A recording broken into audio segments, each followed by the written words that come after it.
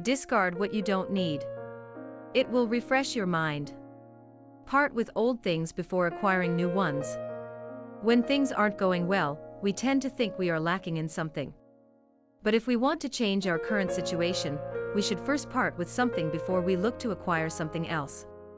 This is a fundamental tenet of simple living. Discard your attachments. Let go of your assumptions. Reduce your possessions. Living simply is also about discarding your physical and mental burdens.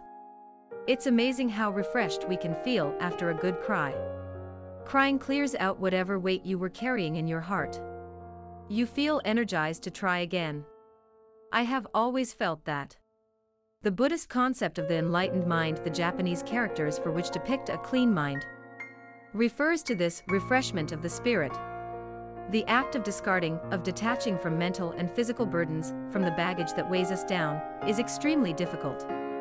Sometimes it can be accompanied by real pain, as when we part with someone who is dear to us. But if you want to improve the way things are, if you want to live with a light heart, you must start by discarding. The moment you detach, a new abundance will flow into your life.